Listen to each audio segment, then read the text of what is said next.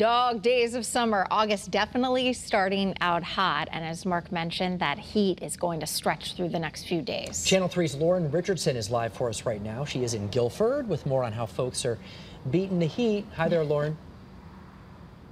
Hi, Mark and Aaron. Yeah, this isn't such a bad assignment for sure. I'm here at Bishop's Orchard, as you mentioned, in Guilford, and some people have just been out here eating this sweet treat to cool off. Now, it seems to have emptied out right now because I think it is dinner time, but as Mark mentioned, we had some couple quick downpours. We still have a couple through the state, but not here. It's really sunny and hot here.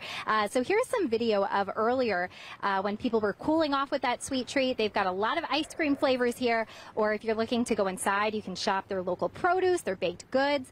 There's many ways to stay cool actually the next couple of days because it's going to be so hot out there with that impending heat wave on the way. So make sure you stay hydrated in the shade, and on Thursday specifically, limit your time outdoors if you can because it's going to be really brutally hot. As Mark mentioned, those heat index values possible over 100 degrees. So we've been getting some mixed reviews so far on the heat.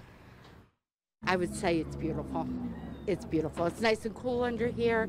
Maybe out in the sun, not so much, but here it's good underneath and with ice cream in front of us. I know that people are suffering because of it. That's the bad side of it. You know, some can handle it. If it's a vacation time, it's different.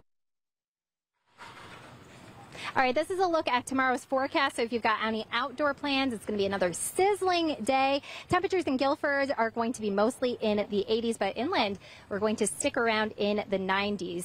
Meanwhile, the good news is we're going to get a brief break from the humidity tomorrow, so I think that's going to feel really nice just for a short amount of time before it really, really scorches again. Here live in Guilford, I'm Lauren Richardson, Channel 3 Eyewitness News. Lauren, thank